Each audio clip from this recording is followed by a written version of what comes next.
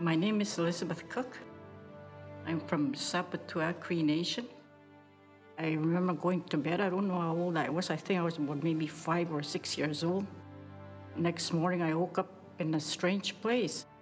I was in Pine Creek Residential School. I remember being very afraid, like scared. My sister was crying. They tore our family apart.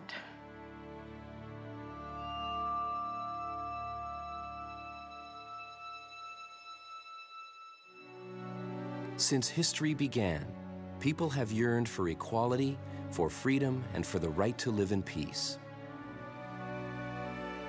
Even today, despite our best efforts, intolerance and oppression persist in our nation and the world, and we feel powerless to prevent them. Until now. The Canadian Museum for Human Rights is envisioned to be an international center for the understanding, study, and advancement of human rights. Located in Winnipeg, Canada, it has the potential to reach the entire world through traveling exhibits, outreach, and education. The museum will encourage us to face our history, encounter the present, and inspire us to change the future.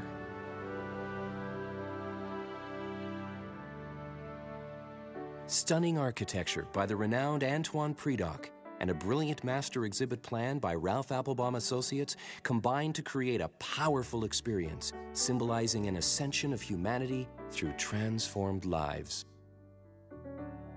This world-class facility will take you on a life-changing journey from darkness to light, from despair to hope, forever changing your perception of what a museum can be. Learn that your actions can touch others and influence your community and the world around you.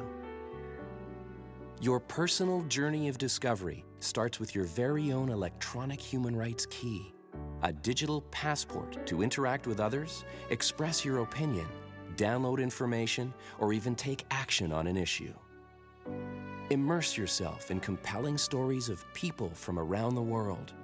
Through holographic imagery, meet a woman from Afghanistan, an Inuit father, or a child from Africa, to learn how we all share basic human rights goals and challenges.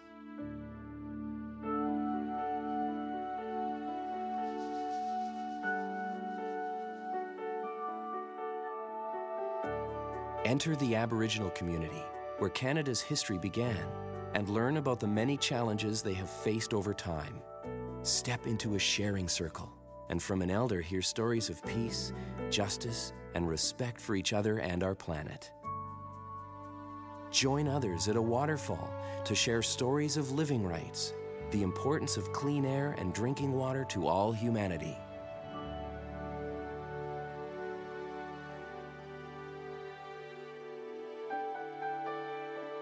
In order to change the world, we must involve our youth. Imagine the impact on our schools, our communities, and our countries when tens of thousands of young people explore history in ways they never thought possible, supported through the museum's one-of-a-kind student travel program. And imagine the impact when young people have a place to go to learn the skills needed to address the issues they face today, like racism or bullying. I was one of the kids in the schoolyard that was frequently bullied, never had a clue what to do about it or how to deal with it, and just lived with the fear.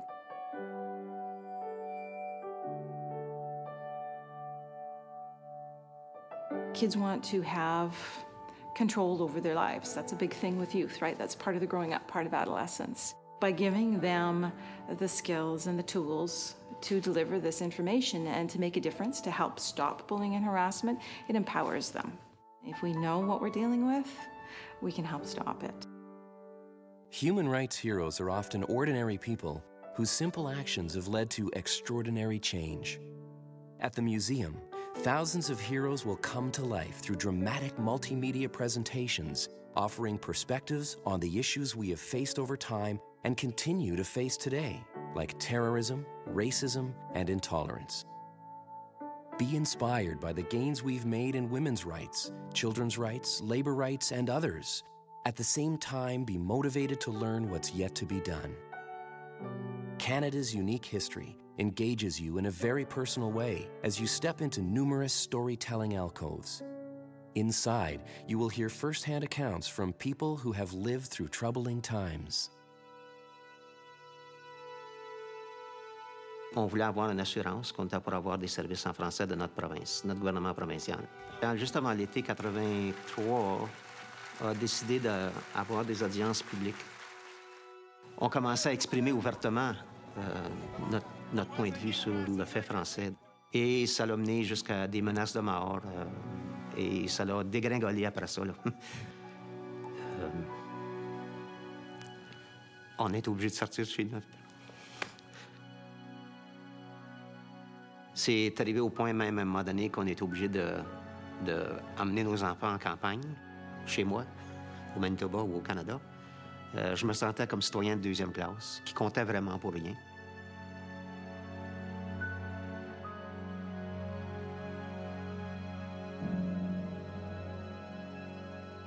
No other document in Canada's history has been more strongly debated, more welcomed, more revered, or more challenged than the Charter of Rights and Freedoms. Bien pour moi, la Charte des droits et libertés est là pour assurer que ce qui s'est produit en 83 ne se produira plus jamais. Use technology to participate in discussions about how the Charter directly affects you and explore other key documents that play a role in making Canada the country that it is today.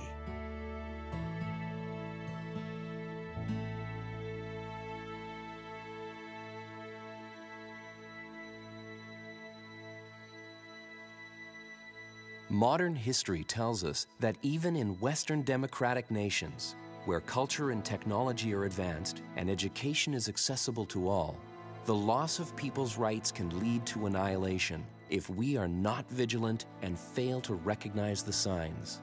We've learned through history that genocides, all genocides, share similar characteristics.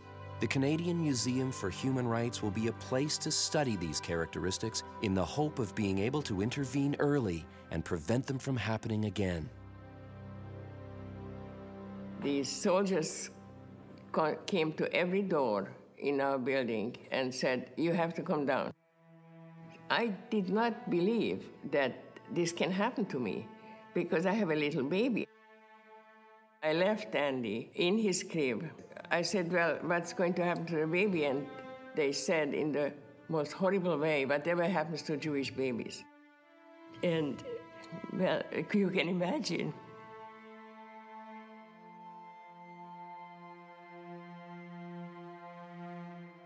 By learning what happened during the Holocaust, we can become better equipped to recognize the warning signs and the failings of countries, governments, and people.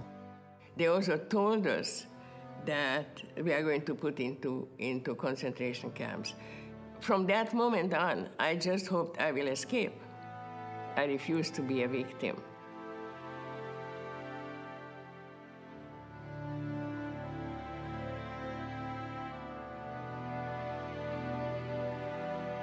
After the Holocaust, the world responded with a declaration that collectively we would work to secure the rights of all people.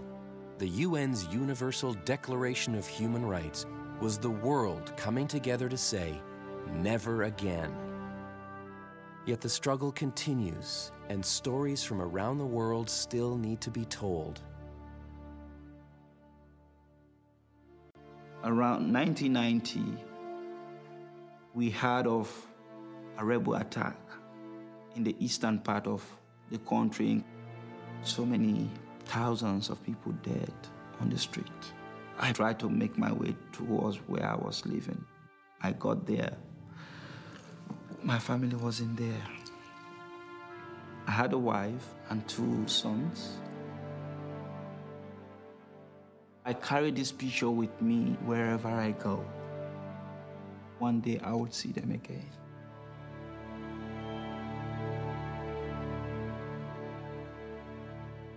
Human rights events are unfolding each and every day.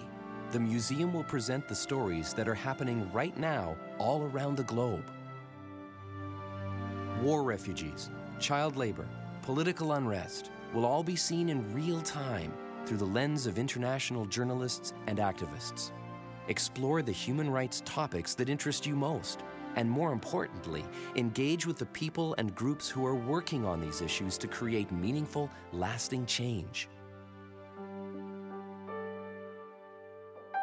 I was coming home with my mom, and I looked out my window and I saw a homeless man eating out of a garbage can. I felt sad, but I also felt kind of angry or disappointed. I thought, I can do something, you know, and I'm going to.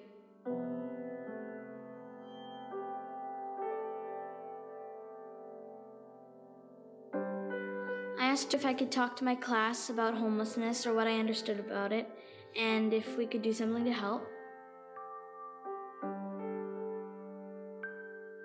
I really look up to Martin Luther King, and he has a saying, and it's, "In the end, we will not remember the words of our enemies, but the silence of our friends. We cannot be silent anymore." Invest in a new generation of young people who will be inspired by the museum to create change. Join a growing community of supporters who believe this museum will symbolize Canada's unwavering commitment to human rights. I left my country to be in a free country. My passion for freedom and my passion for getting back to Andy helped me to live. Help create stories with happy endings, no matter how badly they began. This call came from Canada, and the lady said, "It is about your wife and children. They are living in Canada, in St. John's, Newfoundland." It was like the clouds opened and I was lifting up. I felt so light. Never before has there existed an opportunity to change the world like the Canadian Museum for Human Rights. No matter how old or young you are, you can make a difference in your world. The time is now. Together we can change humanity. With your contribution, we can change the world. The Canadian Museum for Human Rights. It all begins with you.